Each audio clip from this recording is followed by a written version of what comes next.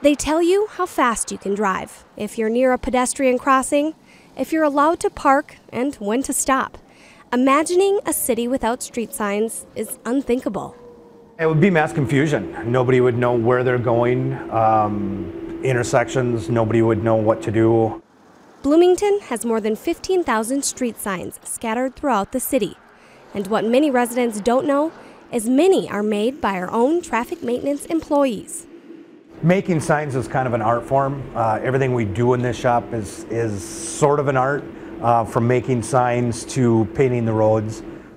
Traffic maintenance staff continually takes calls regarding damaged or unreadable street signs. But during the winter, they're out combing the city looking for just those signs. Typical life of a sign out in the city is anywhere from 10 to 13 years, depending on where it is, what kind of sun it gets.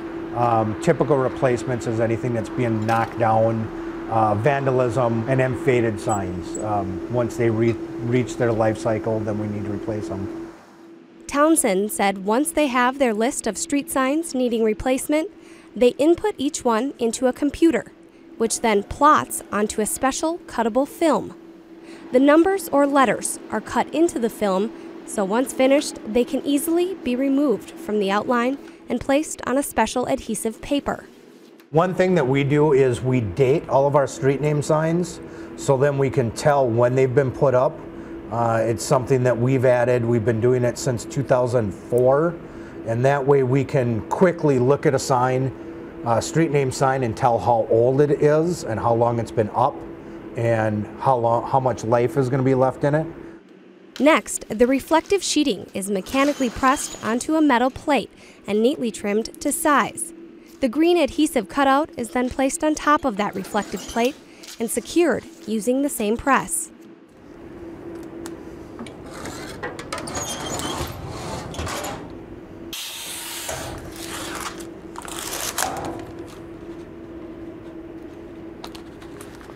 And with that, we have a finished street name sign. Bloomington Traffic Maintenance makes about 1,500 signs per year. Other signs are used so frequently, they're purchased elsewhere. Townsend said removing the old sign and hanging the new one is the last part of the sign-making process, while also noting it's a great feeling knowing you're somewhat responsible for residents finding their way around Bloomington.